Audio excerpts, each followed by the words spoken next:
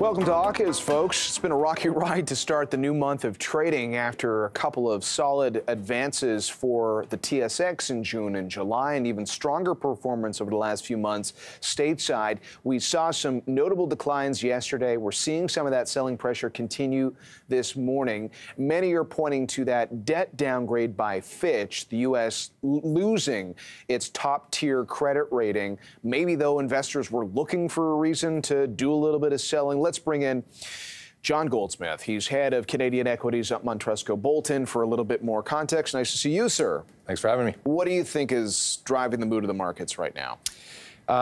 So I think it's kind of inevitable that we were going to get that Fitch downgrade. I believe one or two of the other rating agencies had already downgraded U.S. debt a couple of years ago. So Fitch was a little bit late from that perspective. But, you know, when you take a look at the ballooning deficits, interest rates that are higher, the cost of financing, the short-term debt that comes due, it just kind of points to a big red hole at the bottom of the U.S. Federal Reserve balance sheet. So, yeah, it kind of is almost an afterthought, the fact that they actually had to cut. And it's not a huge cut, going from AAA to AA plus, so yeah, could be worse situations. Yeah, Fitch itself has found itself on the defense very quickly. They were talking to our Bloomberg colleagues yesterday, and they said, hey, look, the U.S. still has a pretty good credit rating out there. But you know what's interesting to me about this story is that when we were seeing that debt ceiling standoff in Washington, it made a lot of headlines, but the market was sort of shrugging it off to a certain degree. The market seemed more obsessed with where the economy was going, what the interest rate picture was like. And here we are over the last month with economic data that's generally shown resiliency. You've got messages from Jay Powell himself saying his economics team no longer sees a recession for the U.S. economy. Bank of America said as much yesterday. So Fitch is sort of flagging some of the squabbling in Washington as having consequences, and the market is reacting to that. I think it's surprising that they weren't reacting as much when the actual squabbling was taking place. So you bring up a really good point. So with regards to the first one and the debt ceiling standoff, I think it was just a question of using that as political capital at the time to barter a better deal for Republicans, for lack of a better word. But the reality of actually going to a debt break, that the likelihood of that was literally, you know, infinitesimally small. Whereas this was a bit of a curveball, it was unexpected, but at the same time, too, in terms of balancing out the pros and the cons, the U.S. economy doing better, all these things are true. But if you take a look at the staggering amount of debt that the U.S. has added to their balance sheet, like since COVID, we're talking, you know, close to $10 billion. And, you know, you don't need to be a math whiz to figure out if you increase your interest expense by 1 or 2% off of that incremental $10 billion, you need to raise taxes. You need to raise revenues in some other way. But if you take a look at the Inflation Reduction Act last year, that's very pro-stimulus. And pro-stimulus means you're going to spend a lot of money. You're not getting revenues coming in. So yeah, I think it's just a question of like reflecting reality. And the reality is also on a relative basis, the currencies of Europe, of China, aren't necessarily any better. They're not facing any better problems. China just came out of a, COVID November of last year, 2 years later than everyone else, right? Right. Yeah, it's like, if you've got your variable rate mortgage, now you need not one, but maybe 5 lemonade stands outside the house to generate a little bit more revenue to offset that. I do want to talk about the reality of what's happening in the bond market as well. This morning, people might hear you've got rising treasury yields, and then that puts some pressure on equities as well. Can you explain that dynamic to our audience? Sure. So essentially, what investors are trying to look for is that, to call it proverbial free lunch. So if you can get a higher return on your bonds, which are considered historically to be risk-free. And when we're talking about this, we're usually talking about government-related bonds, not corporate bonds, but it has a knock-on effect as well. If the yields are higher, then it just means that it's more attractive to go to the bond market because you'll be taking on less risk than you would normally for equity market. And if you look at historical equity market returns in Canada, they've been around 7%, in the U.S. around 8 or 9%.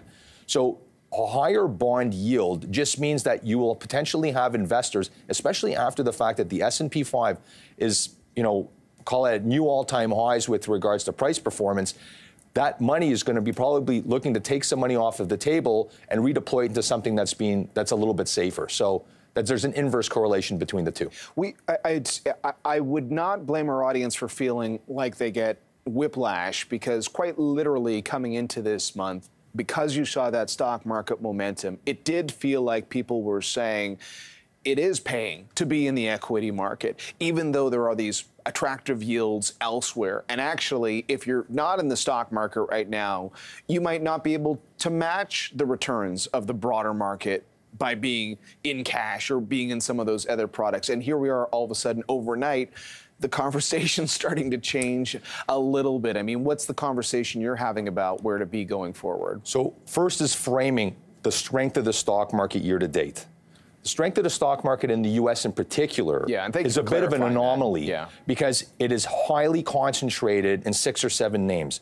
And if you strip out the price performance of the AI-related names, including NVIDIA, and you've got your, Alphabet and Microsoft and Facebook, yada, yada, yada, Meta, you've got a very low single-digit return that's actually very similar to what you have in Canada. And it's the same thing if you strip out the performance of the tech names, you have a price performance that's maybe 2 to 3%, which is not all that great, and is probably underperforming what long-term bonds have done. So I think the question now is there further gas in the AI narrative for leadership in technology to keep on spurring the equity markets further, or are we kind of at a point where, they've really done great, now it's time to recycle some money? And I think the timing of that Fitch announcement, I don't say it's well-timed, but you're kind of petering out on the AI momentum. It's coming at a time when people are starting to ask more questions. Bingo. We'll watch Apple and Amazon with results after the bell tonight. Final question. In this environment, you wonder what happens. Do people go back to the U.S. dollar for some safety? And then if we're talking about currency, you have to correlate with things like gold, which not too long ago was above $2,000 an ounce. I think its performance ultimately impacts to a certain degree the TSX Materials Group. What are you going to be watching there? So gold has a very strong negative correlation to the U.S. dollar. So what it means is if the U.S. dollar goes up, gold goes down and vice versa. And if you look at over the last 10 years, the price percentage correlation is around negative 0.7, but the value is about negative 0.9. So it's almost a perfectly 1 for 1. U.S. dollar was extremely strong in October of last year, partly on the backs of the U.K. quasi self-imploding, Europe having monstrous inflation problems, and China being in lockdown.